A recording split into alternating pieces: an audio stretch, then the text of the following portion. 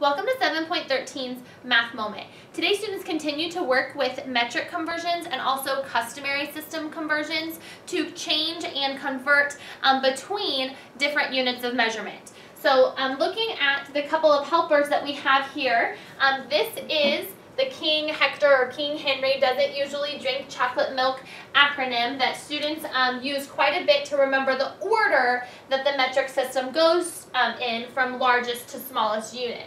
And it's really important for them to have that written somewhere on their paper when they're working on their homework or when they're taking a test. Encourage them to do that because it does really give them a nice visual and reference to make sure that they're going the right direction and that also that their answer makes sense and is reasonable. So an easy one to remember and to use. And then this one here we will use for the first problem. We call it the big G, and what it shows is that this large G represents 1 gallon. And in 1 gallon, there are 4 quarts, which are represented by the Q's. There are 2 pints in every quart, which means that there are 8 pints in a gallon.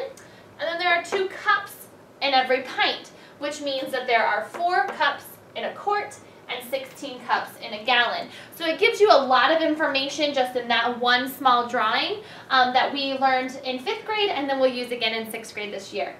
So let's go ahead and get started. Example 1 says, Charles is filling a 40-gallon fish tank. How many cups of water will he use? So I want first to notice what I have. I have 40 gallons. And then I want to focus on what do I want to know. This is what I have. I want to know how many cups will that be. So 40 gallons is equal to how many cups?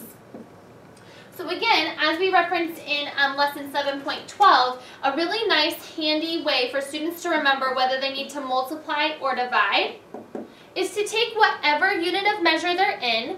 Up here with metric, it's already done for them.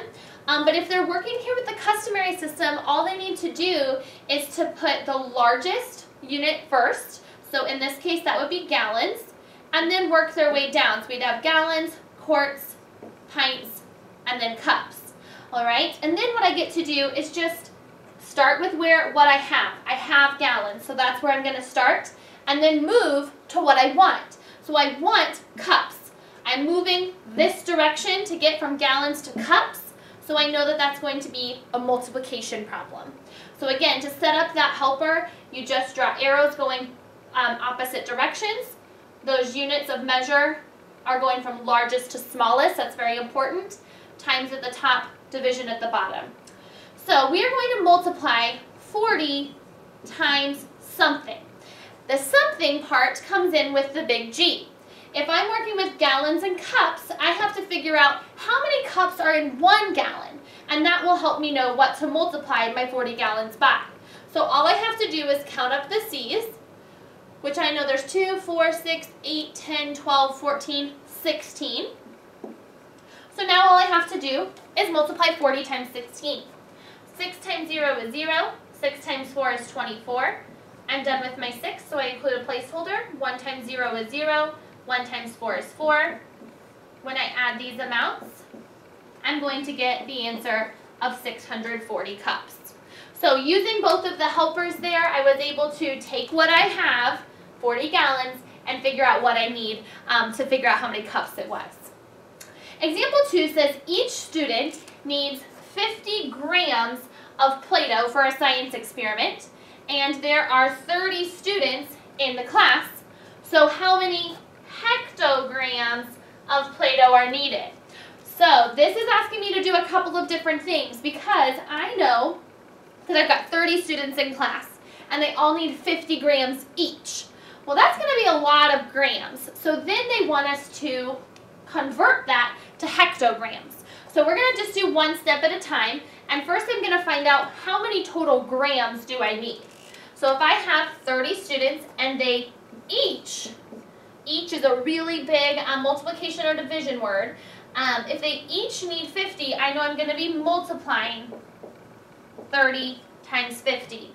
Well, zeros I could just take off and put down below, and then I just have 3 times 5 left, which is 15. So I know that I need 1,500 grams. Now, the tricky part with two-step problems is that a lot of students want to be done with this first part of the answer. So always encourage them to go back and see, did you really answer the question that was being asked? Because the question says how many hectograms of Play-Doh are needed, and right now I have how many grams are needed. So I need to change 1,500 grams into hectograms. And the way that I do that is by using my metric system chart, which shows me King Henry doesn't usually drink chocolate milk, to help me remember the different units of measure in the metric system. So I always start with what I have, and I just have plain old grams, not centigrams, decigrams, they're just the plain old basic unit grams. So I get to start right here in the middle.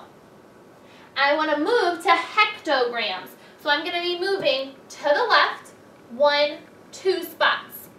So we always have a decimal at the end of a whole number. And it's important, and it's very simple, just to move that decimal the same amount of spaces, the same direction that you moved when you counted up the spots. So all I have to do is move my decimal 2 spots to the right to make the answer 15 for the amount of hectograms. And then you could really think about, does that make sense? If I've got more grams than I do hectograms, it does make sense because hectograms are larger amounts, so I would have a smaller number of them because they are worth more. If you have any questions about conversions or anything in this unit, make sure to see your math teacher.